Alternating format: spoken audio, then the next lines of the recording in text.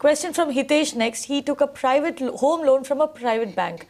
Now he wants to know what are the documents he should collect from the bank after repaying the loan. He does not have any acknowledgement and says that the bank possesses all the documents related to the title of the property. First of all, that's a great thing that he's been able to pay off his home loan in full. But what are the documentation that you need to... I mean, he's saying all the documents are held by the bank, so he should know what are all the documents.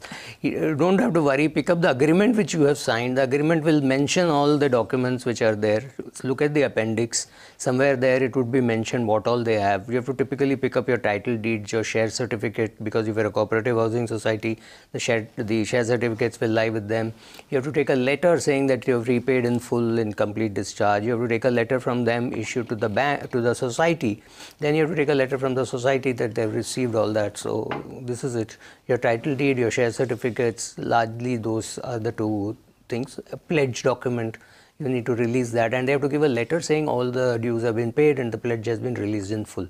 And then you have to preserve all this with yourself. Okay, you need to preserve all that with yourself. That is very, very important. You can watch live TV on our website mpnow.in.